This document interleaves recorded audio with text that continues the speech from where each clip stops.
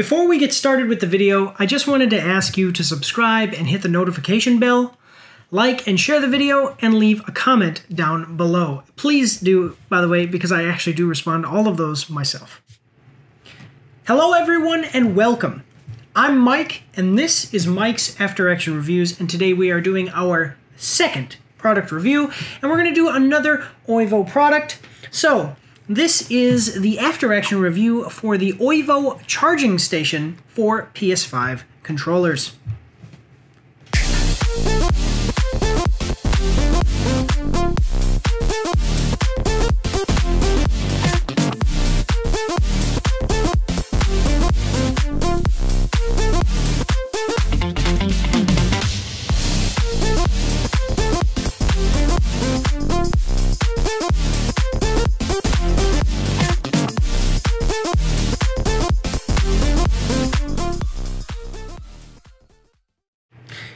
Alright guys, so first thing is first, I do want to give full disclosure and just let you know that after I did my review of the OIVO horizontal PS5 cooling stand, I was approached by OIVO and they offered me an affiliate code. So if you would like to support the channel, you can go down into the description of this video and find my affiliate code. If you're interested in buying one of these products from OIVO, enter in that affiliate code when you check out, and I will get a kickback, so that supports the channel. It's actually a pretty big deal because I don't get deals like that. I'm very small.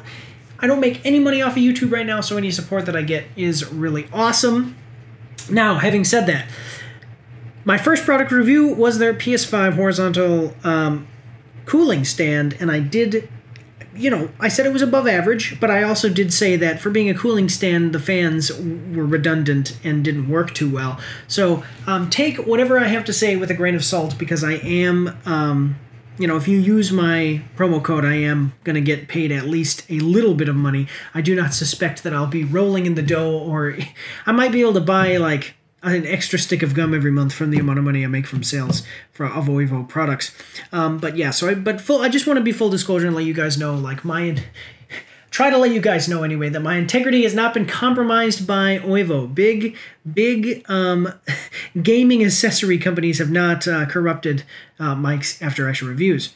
Okay, but anyway, so I do just want to let you know about the company. So OIVO is, to me anyway, it's a relatively newer company. I haven't seen any of these types of products before. It's an interesting name, so I think I would have remembered. But the company, so it's OIVO, which stands for Originality, Ingenuity, and Value Overall. So let's take a look at this product and see if it lives up to the name of its creators. Okay, so the first thing that we look at here at Mike's After Action Reviews when it comes to product reviews is durability. And just like the PS5 horizontal cooling stand that I reviewed, I would say that this is pretty durable. So if you take a look at it, so this is the charging station here. Two charging docks there. Oh, 1 second. I already have one of the dongles plugged into a PS5 controller. You take a look at it, you look at the kind of plastic it has, the weight that it has to it. So these are the dongles. There's 4 of these dongles. So it has 2 docks, but 4 dongles, just so you have extras. I'm sure that you can order more of these dongles from somewhere if you contact a customer support. I haven't had to do that yet or anything, but it is a little bit light. But I actually compared it to my Sony official product, officially licensed, charging station. And I mean, I would say that it's a little bit heavier, but it's also a little bit bigger. So, but actually, if you look at the quality, like of the plastic and the feeling, normally you can immediately kind of get like, oh, this product feels a little bit cheap. You look at the PS5 controller here, same kind of plastic.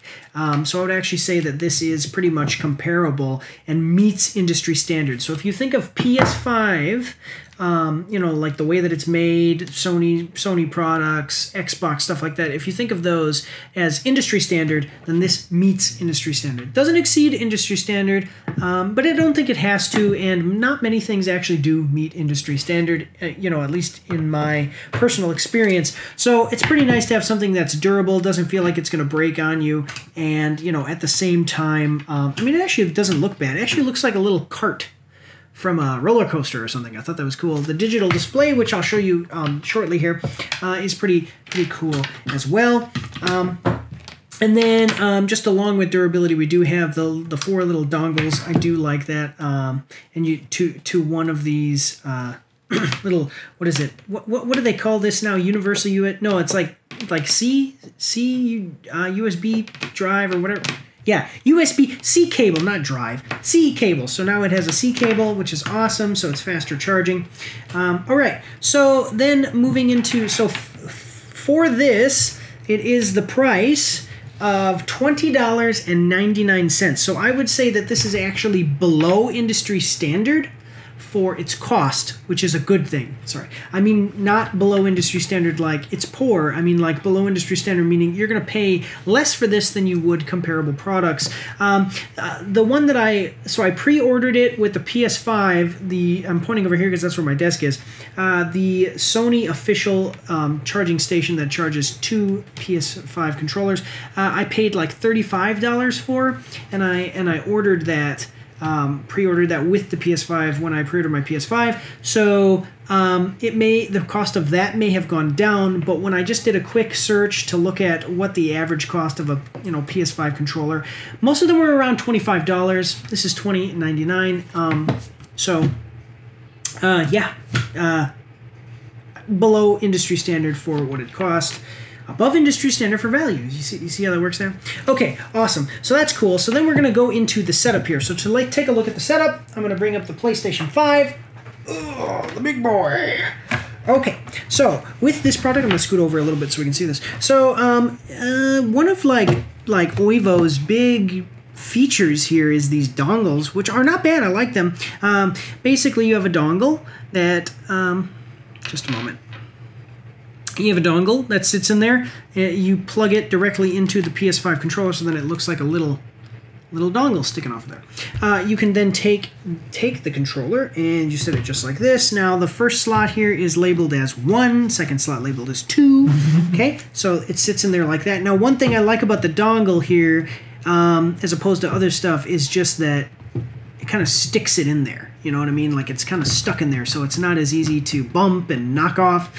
Not a huge, like, oh man, you got to get it because of these dongles. Not a big deal, but it is nice. Now, so we would plug this in here, with the C cable, USB-C cable. And then it does have an on, actually I'll take that off just so I can show you this real quick. It does have an on and off switch right here, which I may put a picture up so you guys can see. But basically, for whatever reason, if you have your PS5 on and you have controllers plugged into it, and you do not want those controllers charging, you can turn it off. So I don't know why you'd want that. I always leave my PS5 on rest mode. So then you can USB it to here, or you can USB it in the back, which is what I will do, because I usually leave the one in the front for like if I'm gonna play and need to charge simultaneously, and then all my little accessories I hook up in the back. Okay, so it has a digital display. Again, as I said, the first one is 1, the second one is 2. When you take your PS5 controller, put it in there, just a little bit there, it will actually display, if the PS5 controller is charging because it's low battery, it will actually show up red on the digital display. If it doesn't need a charge, it shows up green, so you know where you're at with your PS5 controllers there. And then like I said, I can turn it off or turn it on as I like. All right, so there is the setup and the purpose, which basically, this is a industry standard idea and setup here. Basically, you got 2 chargers. All charging stations that I've ever seen charge at least 2 chargers. And actually, I don't think I've seen any that charge 3, but I might be wrong. So let me know in the comment section down below if I'm wrong about that. But yeah, the thing is that basically moving into my final review and my final statement and review score here is that, with this setup here, it meets its purpose. Pretty straightforward. It's a PS5 controller charger. The durability, like I said, meets industry standard, does not have to surpass it, and not many things do. The setup here is pretty cool with the dongles, and then basically everybody else has the same idea of, hey, you know, charging station with 2 controller chargers. Now the digital display looks cool, not a huge bonus, but it does look cool. And the big thing here, there is a trade-off when you're looking at plugging in to the PS5 power source directly versus plugging into the wall. Now, my understanding of products like when I charge my phone or other products is that it takes longer to charge them from the PS5's power source than it does when I plug them into the wall. But as a trade-off, you then do not have extra cords, which is a little bit annoying at times. So it depends on what your setup is, and it is a trade-off, so consider that. The biggest advantage that this product has is the fact that it kind of meets all of those industry standard things as far as purpose, setup, durability, but it is below the price point of a product comparable with its competitors. So at $20.99, it's pretty good, and I do like that. So I'm going to give this product 1 thumb way up in the air and rate it as above average. Now, this is a weird one because I was trying to figure out, like, what is above average, what is excellent when we're talking about products like this, accessories and things like that. And basically, in my mind, I would say that average is like go to GameStop, pay basically what is maybe a little bit below to, you know, meeting industry standard for price, and then getting something maybe just a little bit cheaper than your, the official Sony or Xbox, Microsoft competitor there. Like basically like a cheap what you may consider like a cheap knockoff. That's actually what I would consider to be like average. That's your average product. You know, a PS5 controller, well, a PS4 controller costs like $60, or at least it did last time I bought one. And then at the time you could get a knockoff for like $20. I would say the knockoff is actually like average, and the PS5 itself, the official product, is above average. So with this, you're meeting the quality of the PS5, of our Sony's official stuff, in my opinion. So I would say above average. Now, the one thing that I would say that makes it a kind of above its competitors is that price point. It actually is kind of a big innovation to have the dongles. This is a really good idea because I have my I knock stuff around on my desk sometimes, and having the dongle there to kind of hold it in place is just a nice little thing. Okay, so that's it for the review, guys. I do want to let you guys know I'm going to have a link to this on Amazon in the description below. Go check that out. And then because I already have the official Sony charging station, I am going to be giving this product away as a giveaway during my next after action update.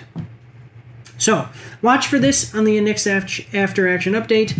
And guys, get your mama, your papa, and your grandma all to subscribe because we are so close. We are so close to that 500 subscriber milestone goal, and then we'll be giving away $250. So go spread the word about Mike's After Action Reviews. And also, if you guys haven't noticed, this is the first video that I'm doing since I have started Patreon. So Patreon is here, guys. Go check it out in the description down below if you guys want to support. I have a $3 tier, and it starts at $3. It's just for support. I'll mention you guys' names in at the end of each of the videos, and I would just appreciate the support because, like I said earlier in the video, I don't make any money. But if you're not interested in that, that is 100% okay. I totally get it. I'm not really offering any big rewards for joining. It's just, if you want to see me keep doing this and you want to throw a buck at me, yeah, it's a huge deal. But anyway, as I said, that's all I've got today, guys. I do want to thank you all for watching and just say to you, God bless you all and have a good day. Don't forget to check me out on Twitch and join the Discord where you can voice chat with me while I live stream, and you won't be recorded or anything on YouTube and Twitch, so that's pretty cool. You can also find me on Facebook and Instagram. If you like to read, you can see my after action reports on my blog. And if you are interested, you can get some merch from my spring store. The links for everything are in the description below.